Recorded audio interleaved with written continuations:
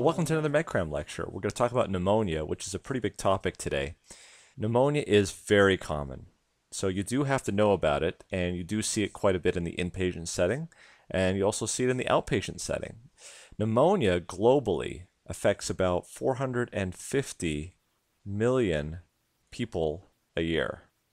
That's a huge amount of people. That's about 7% of the population. It turns out that out of those 450 million people who develop pneumonia, there's only about 4 million deaths. So we do treat these things, especially now with antibiotics, and specifically with vaccines, which we'll talk about in a little bit. Today, we're going to talk about the diagnosis, the symptoms, signs, and how we treat pneumonia, and some key things that may come up on tests that you'll be able to use for your advantage. Okay, so the first thing you got to know is what is a pneumonia. And as you know, the lungs kind of look like this. You've got the right upper lobe, you've got the right middle lobe, the right lower lobe, and the left side as well. And they branch off too. All of these things keep branching and branching and branching. Finally, what you're going to do is you're going to get to this part where you have these alveolar sacs. Okay? They look like little grapes. And that's where the air exchange occurs. So if you were to look at a cross-section of that, here's the alveolar sac, and here is the blood vessel associated with that. What happens is this area gets filled up with infection and mucus and white blood cells. And so what happens is that the air coming in is not able to exchange and put oxygen into the red blood cells. Okay, so you've got an infection there. So what you should see is, number one, you should see a fever, although not always. Number two, you should have an elevated white blood cell count. And then finally, number three, you should see an infiltrate on the x-ray.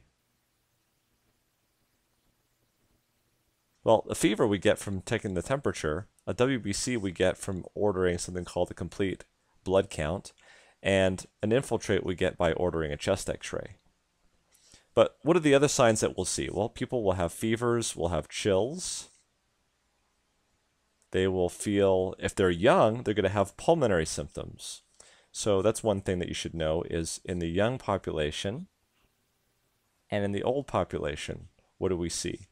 In the young population, you're more likely to see things like shortness of breath, cough, in other words, respiratory symptoms, pain in the chest, okay? Whereas the old might just be confused, sleepy. So in other words, more non-specific symptoms in the elderly population, whereas more respiratory specific in the younger population. Okay, the other thing that you've got to know that's just really important is where these patients coming from. So there's something called community, and then there's something that's called healthcare acquired. The reason why this is important is because there are different bacteria that are associated with each of these. There's bacteria that's associated with the community, which we'll talk about, and there's bacteria associated with healthcare, for instance, Pseudomonas and MRSA, which require completely different antibiotics.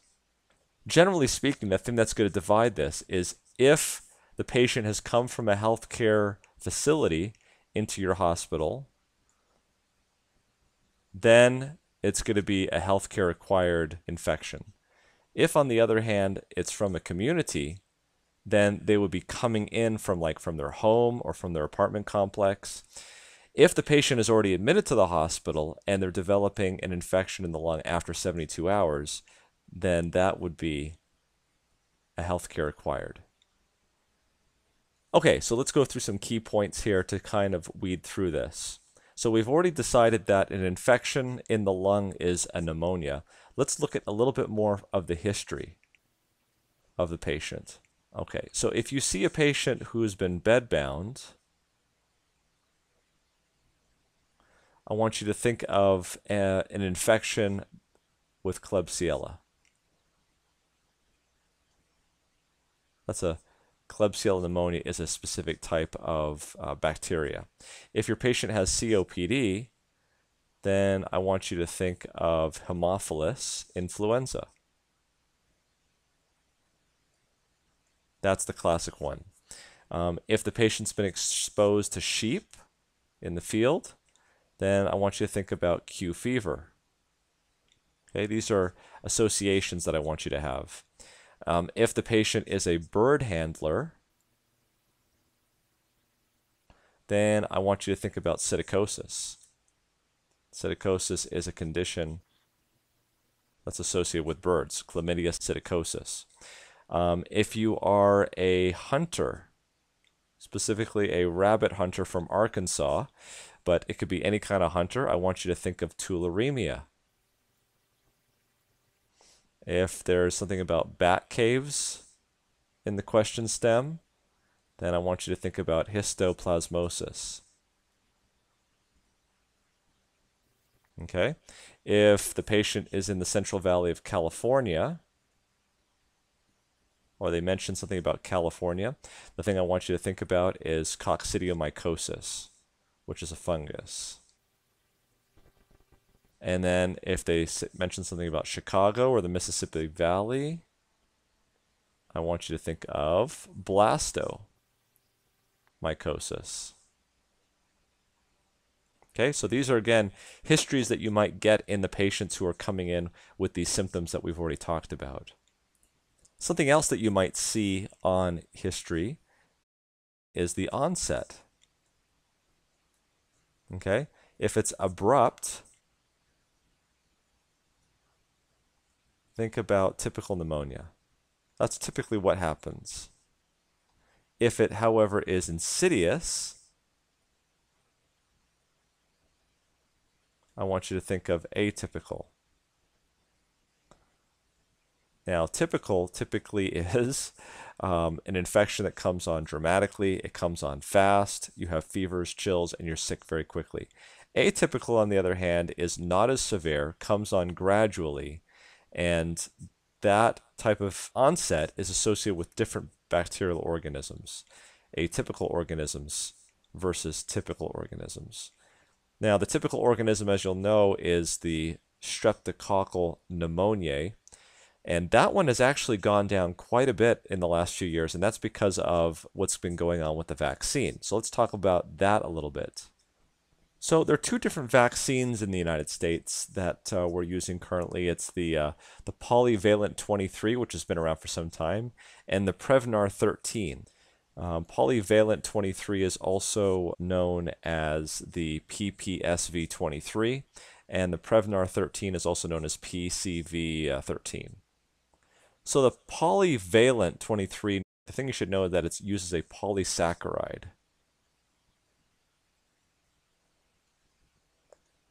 And because of that, it's not a protein. Protein is what's required to make memory cells. So there's no memory cells here with the polysaccharide vaccine. It's currently FDA approved in the United States to be used in all adults who are 65 and older, and for people who are 2 years or older and at high risk, or 2+ and high risk. What do I mean by high risk? These are people who are high risk at having pneumococcal disease, such as people with sickle cell disease, HIV infection, or other conditions which can make them immunocompromised. Now, the PPSV 23 or the polyvalent 23 is also recommended for people who are 19+ to 64, okay, so before they get to 65 years of age, if they do a couple of things, if they smoke or if they have asthma. Okay, so there still is a role for the polyvalent vaccine. Now, the Prevnar has a diphtheroid protein in it. And what that means is you get memory cells. So that's pretty good.